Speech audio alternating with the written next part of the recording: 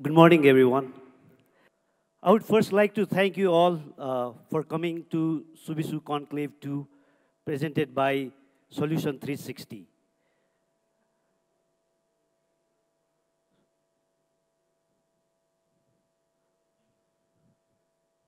I would first also like to thank all our customers who have been helping us, who have been supporting us and guiding us for all these years for better services.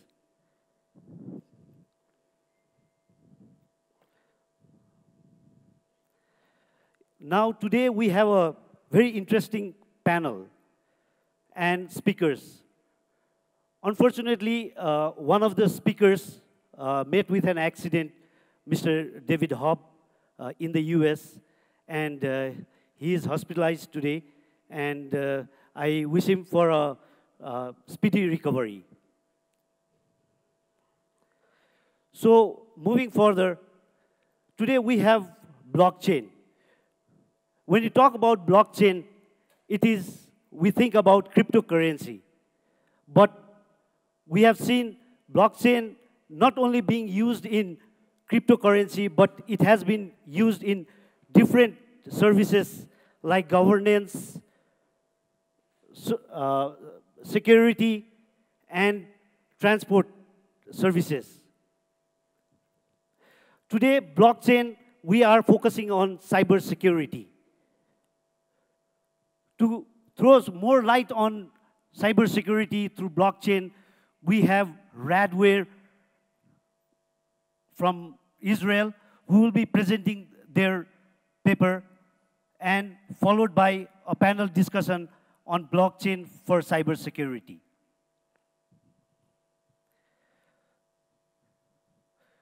Quality of internet has been of great concern to a lot of retail and corporate customers. And being a service provider, we also think that this needs to be discussed. So today, in our conclave 2, we have put QoS of Internet. So how do we measure the quality of internet? And to throw more light on the internet, we have Tata Communication, who is the tier 1 service provider to all the major service provider in Nepal. So I know there are some serious users in the room today, and panelists, I see some of the panelists already. Please be ready for some tough questions. Security of public places, offices, and homes has been of great concern to all.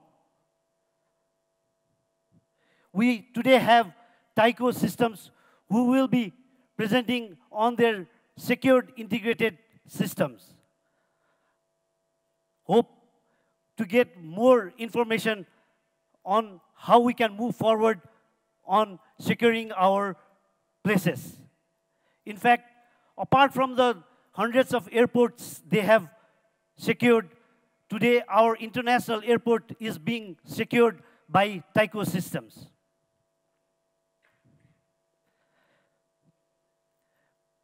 Mankind has progressed by doing research and development.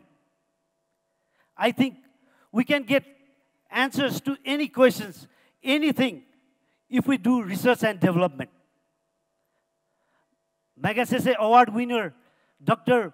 Mahavir Poon, is similarly trying to convince us all to invest more on research and development through his innovation center. Let's hear what he has to say today on his innovation center. Dai, hats off to you for trying to make Nepal more competitive.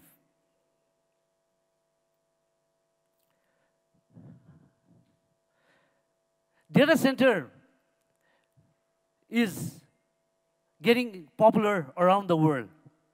And similarly, in Nepal also, we've seen in recent years different enterprises investing in building their own data centers. If not, they have started co-locating their equipment in third-party data centers. Today, we have market leader Vertiv presenting their solution to us all. I hope we can, through this presentation, we can know more about the future of data center.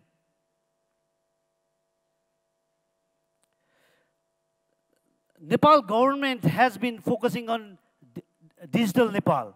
As we also hear now and then that we should go digital, and the government bringing in policies from broadband policy to the recently drafted IT bill.